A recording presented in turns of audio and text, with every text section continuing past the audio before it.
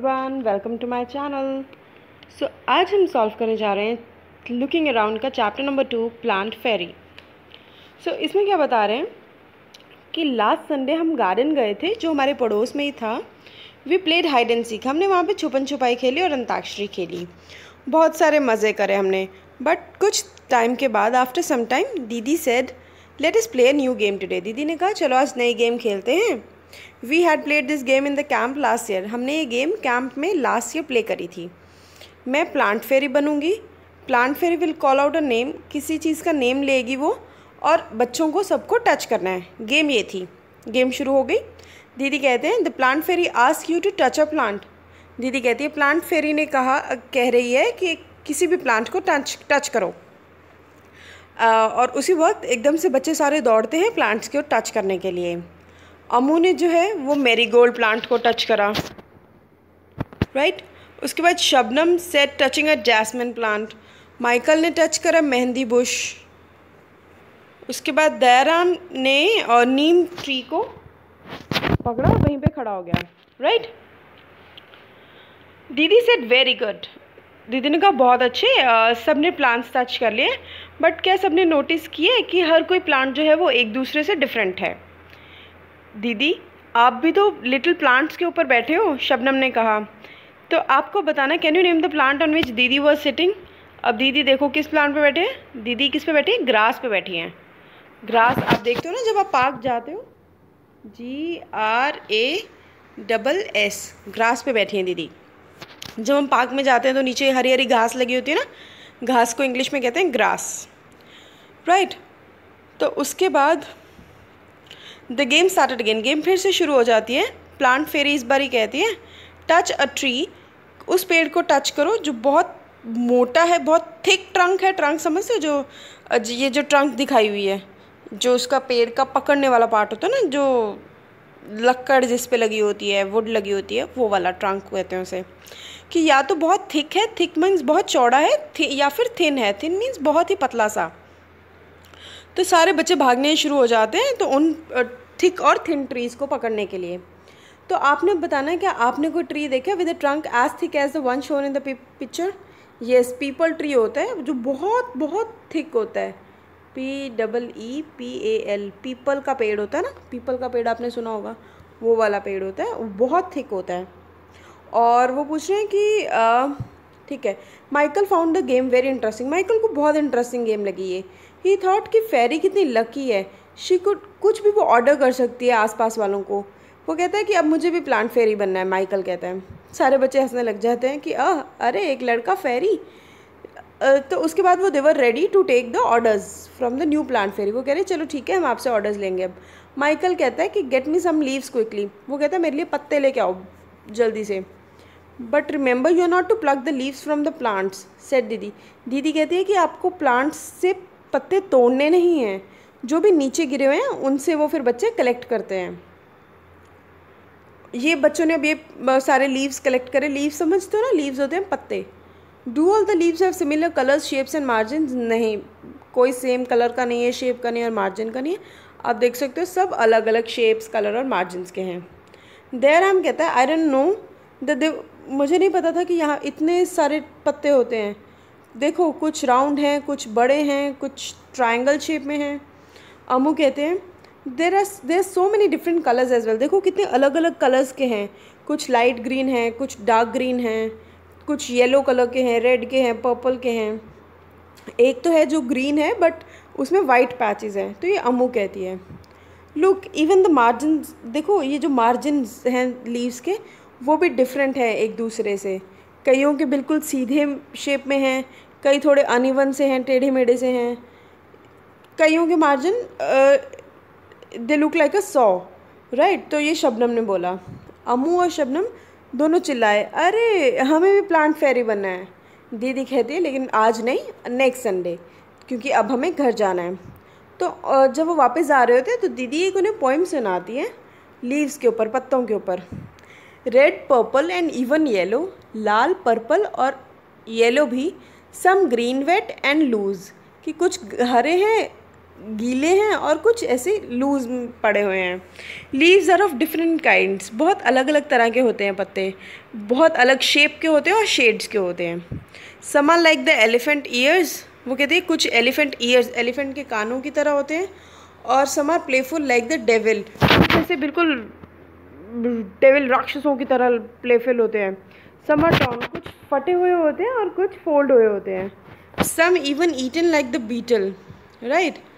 And in the early dawn's darkest hue, you will find the flowers cry tear like dew. ठीक है, अब जब सुबह सुबह आप एकदम डार्केस्ट ह्यू में देखोगे ना, आपको पत्तों के ऊपर ना गीले गीले पत्ते लगेंगे, तो वो कह रहे हैं you will find the flowers cry tear like dew। ठीक है, उसके बाद some are like butterflies, कुछ बटरफ्लाइज की तरह हैं, कुछ बीज की तरह हैं, कुछ हैरी हैं, कुछ प्लेन हैं। तो इस तरीके से उन्होंने बताया हुआ है। सम dry up to look thorns, कुछ सूख जाते हैं तो ऐसे लगते हैं जैसे थॉर्न्स की तरह होते हैं, और कुछ क्रेन्स की तरह लगते हैं। तो इस तरह से अलग अलग उन्होंने बताया कि किस तरीके से पत्ते लगते हैं। Whoosh whoosh scuttle and Flutter in the breeze they all do मटर। अब जो उनकी आवाज़ें आती हैं वुश वुश स्कटल फ्लटर, तो वो कह रहे हैं कि जब हवा चलती है तो इनकी इस तरह से आवाज़ आती है। All day long they smile and play, पूरा दिन वो खेलते हैं, स्माइल करते हैं। And in the night they sleep away, ठीक है, रात को वो सोने चले जाते हैं। Leaves are of different kinds end of different shapes and huge. Leaves जो हैं वो डिफरेंट तरीके के होते हैं, डिफरेंट शेप्स और ह्यूज के होते हैं, राइट। ये विजेंद्र पाल सिसोदिया जी ने लिखी है, तो मैंने आपको पूरी ये बता दिया है। अब इसके बाद वो क्या कह रहे हैं, ये आपको खुद से करना है, ठीक है, ये आप घर पे कर सकते हो ये सब चीज़ें। अब जो इनकी प्रॉपर वो स्टार्ट होएगी एक्सरसाइज, वहाँ से आते हैं। वो कह रहे हैं look at the picture and name the things which have patterns of leaves and flowers और देम। ठीक है, अब हमने इन पे नेम करना है कहाँ कहाँ पे है। आप देख सकते हो कहाँ कहाँ पे है। बेडशीट पे है, BEDSHEET बेडशीट। कारपेट पे है, CARPET कारपेट। उसके बाद वॉल पे है, WALL वॉल पेंटिंग है ना, वॉल पेंटिंग पे है, WALLPAINTING वॉल पेंटिंग, TING है ये, राइट। उसके बाद आप देख सकते हो, ये देखो वॉल पेंटिंग पे बना हुआ है ना। उसके बाद आप देख सकते हो कर्टन्स पे है, कर्टन समझते हो ना, पर्दे, CURTAINS कर्टन्स पे हैं। और पिल्लोज़ पे हैं, ये देखो पिल्लोज़ पे है ना, PILLOWS पिल्लोज़ पे, राइट। ये हो गया। वैसे उसकी ड्रेस पे भी लिख सकते हो, तो जो जो आपको जहाँ जहाँ लगता है वो मेंशन कर सकते हो। वो कह रहे हैं अपने घर में कोई देखो कि कहाँ पे आपको लीव्स या फ्लावर्स के पैटर्न्स दिखते हैं, उनके नेम्स मेंशन करो। तो हम देखते हैं हमें घर में कहाँ कहाँ दिखते हैं। हमारे कई बार टी शर्ट्स पे बने होते हैं, टी शर्ट या ड्रेस, कुछ भी लिख सकते हो। गर्ल्स ड्रेस लिख सकती हैं, बॉयज़ टी शर्ट्स लिख सकते हैं। कर्टन्स पे होता है, CURTAINS कर्टन्स पे होता है। बेडशीट पे लिख सकते हो, BEDSHEET। मेरे पास स्पेस कम है इसलिए मैं फोर्थ वाला ऊपर लिखूँगी। आप नेक्स्ट लिख सकते हो table cover, TABLECOVER table cover, right. वो कह रहे हैं आपने काफ़ी सारे प्लांट्स और ट्रीज़ देखे होंगे, कौन से आप नेम कर सकते हो। How many of them can you name, उनके नेम्स लिखने हैं आपने। अब मैंने जो देख रखे मैं बता देती हूँ। मैंने मनी प्लांट देख रखा है, MONEY मनी प्लांट, PLANT। उसके बाद अशोका ट्री देख रखा है, ASHOKA। आप अपने अकॉर्डिंग भी बता सकते हो, जो जो आपने देखे हैं वो बता सकते हो। नीम का पेड़ देखा हुआ है, नीम ट्री, राइट, ये लिख सकते हो। और चौथा लिख सकते हो पीपल का पेड़, पीपल ट्री, राइट, ये लिख सकते हो। तो वो कह रहे हैं कि कुछ आपने सिर्फ सुने होंगे बट देखे नहीं होंगे, तो वो कौन से हैं। बिल्कुल ऐसे भी हैं, उनमें से कौन सा है कैक्टस। मैंने कैक्टस नहीं देखा कभी, CACTUS कैक्टस होता है। पाम ट्री नहीं देखा मैंने कभी, PALM पाम ट्री, मैंने कभी बबूल ट्री नहीं देखा। बबूल का होता है एक। बनाना ट्री लिख सकते हो, कोकोनट ट्री लिख सकते हो। जो आपने नहीं देखी ना, mango tree, orange tree, Apple tree, जो आपने नहीं देखा वो आप मेंशन कर सकते हो। ठीक है। उसके बाद वो कह रहे हैं choose a tree near a school और हाउस। और ये वाले 2 क्वेश्चन भी आप ऊपर खुद से फिल कर सकते हो। ठीक है। आप ये एग्जाम्पल आपको एक्सरसाइज करनी है एक्चुअल में किसी ओल्डर पीपल से पूछ के।